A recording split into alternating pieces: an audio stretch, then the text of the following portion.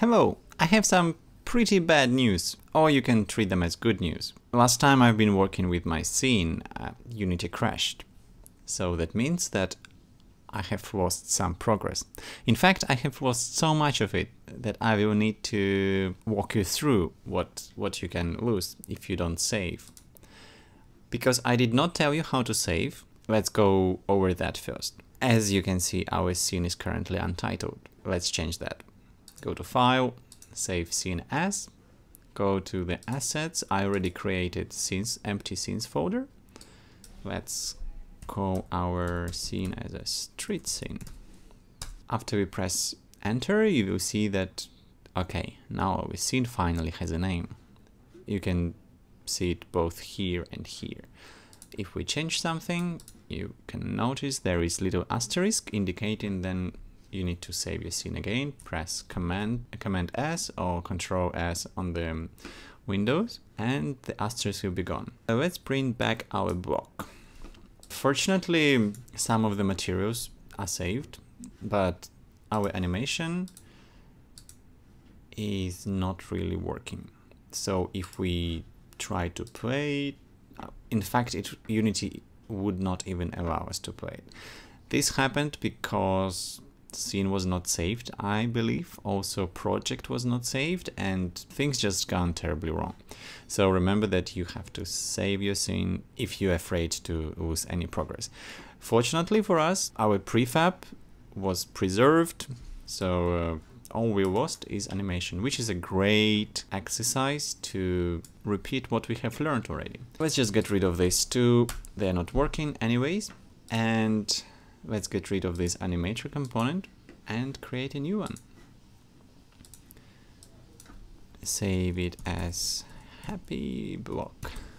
Again, we grab our very tall building. As you remember, last time we have animated its scale.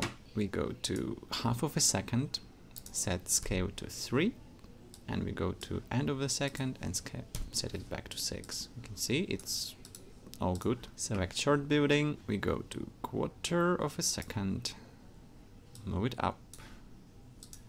Let's make it jump at 1 meter height. 0, 45, 1, 0. Also, we have rotated it 360 degrees. If we just rotate this short building, it will start rotating according to the wrong pivot. So before we do anything else with this building, let's fix pivot. Select our cube, unparent it, press continue, parent to the cube game object, reset position on X and on Z. Now we unparent it, parent cube back to short building. We are good to go. Now if we rotate it, everything will be from the correct pivot.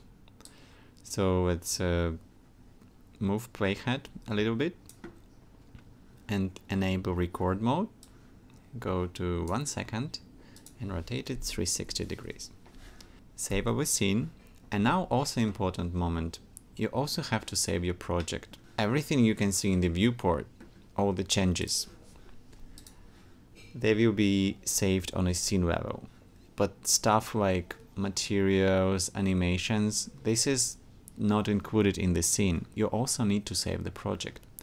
To do that, just go File, Save Project. To save scene, you just press Command S or Control S. Select our block, press Apply, so that all the changes will be applied to all our prefabs.